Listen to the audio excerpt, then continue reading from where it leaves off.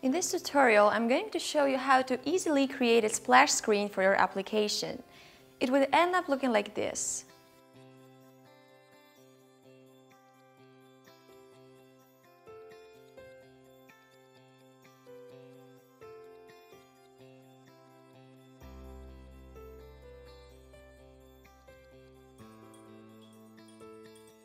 The whole idea of this sample implementation is to start and display an activity for a certain amount of time and then start a new activity.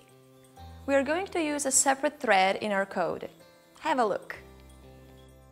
This is our splash screen activity code. Here is our onCreate method. At the beginning, we remove the title bar from the screen and the notification bar as well.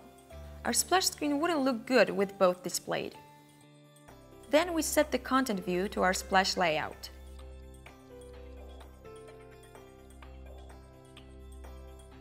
Next, we create and start an intent launcher, which is a thread. What does it do?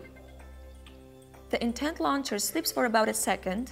After that, a new intent is created for the main activity. It is started and the current splash activity is finished. This is our implementation. Now remember to set the launcher category for the splash activity in your Android manifest file. Have a look.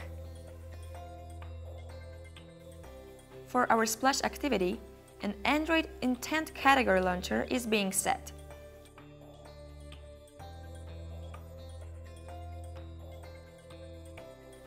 Okay, that's it. That's how you implement the splash screen in your application. Take care and take IT easy. Bye.